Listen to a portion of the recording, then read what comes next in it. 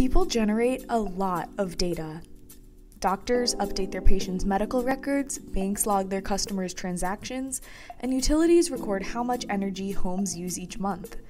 But what happens if you want to access and use the data you generate, or move it from one service to another? That's where data portability comes in. Data portability laws and regulations require data controllers to make user data available in a standard, machine-readable format without any restrictions on how it can be used. There are three major benefits to data portability. First, data portability can help increase consumer control over their information, meaning users can obtain a complete copy of their data and back it up themselves without needing third-party assistance. This also means that when a company ends or modifies its service, users won't lose their data. Second, data portability also helps users unlock more value from data.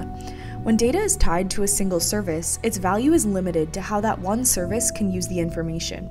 With data portability, users can share and reuse their data for many different purposes. For example, consumers might want to transfer a copy of their credit card spending to an online budgeting app. Finally, data portability fosters competition. Since consumers can freely move their data at any time, businesses are incentivized to continue innovating and offering the best possible product. Policymakers should consider the ways they can support and enhance data portability.